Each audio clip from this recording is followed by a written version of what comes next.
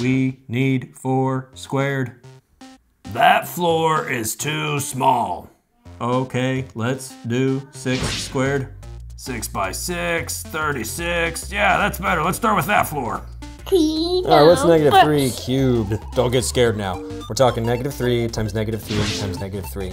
Now, a negative times a negative makes it positive. But when you multiply by another negative, okay, so a positive times a negative, that's gonna make it, negative. And what's 3 by 3 by 3? Well, 3 threes, that's 9, and then 9 threes is 27. So negative 3 cubed is negative 27. Whoa. What about negative 2 cubed?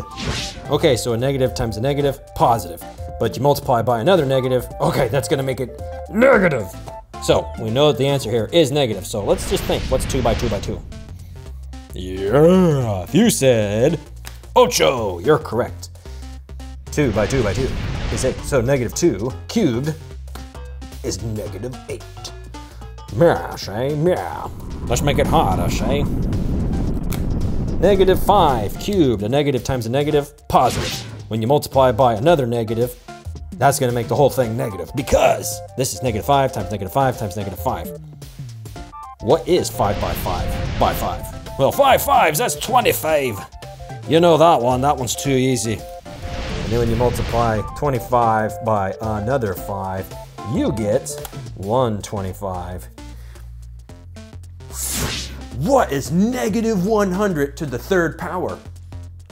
We'll find out at the end of this episode, so don't go anywhere. Smash that big red button that says subscribe.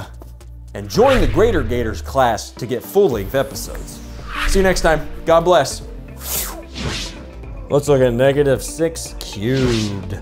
Okay, so a negative times a negative, positive. When you multiply by a 3rd negative number, you make the whole thing negative. So you just gotta ask yourself, what's 6 by 6? Well, we already know the answer to 6 by 6. 6 by 6 is 36. And then you multiply it again by 6, you're gonna get 216. Yeah, 216. That's 6 by 6 by 6. So negative 6 cubed is negative 216. Don't get scared. Let's do this the easy way. All right, what is negative 2 to the 4th power? That means you're multiplying negative 2 by negative 2 by negative 2 by negative 2. Okay, a negative times a negative, positive. So you do that again, and you still end up with a positive number. This is simply 2 by 2, which is 4, by 2, which is 8, by 2, which is 16. So they're starting to see a pattern here, yeah, Shay.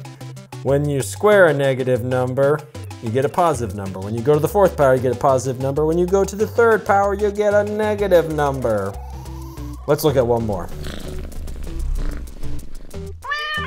Negative 3 to the 4th power. Okay, negative times negative, that's positive. So when you have a negative times a negative, times a negative times a negative, that's positive times positive, you're gonna get a positive number here. 3 by 3, 9. 3 by 3, 9. So you're really talking about 9 squared here at this point.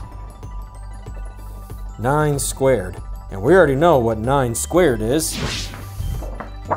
9 squared is simply equal to 81. Yeah. So, the negative 3 to the 4th power is 81.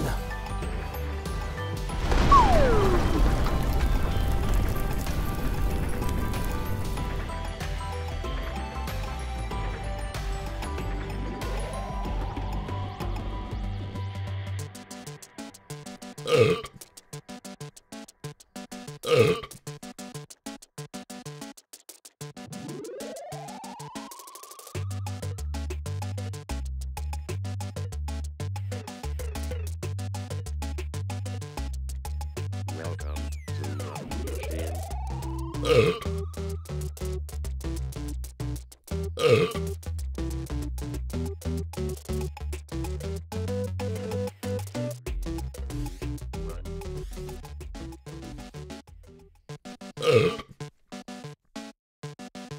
P numbers. Welcome to the bonus section. -4 to the 4th power. Okay, a negative times a negative, positive. And then you're gonna have another negative times another negative, positive.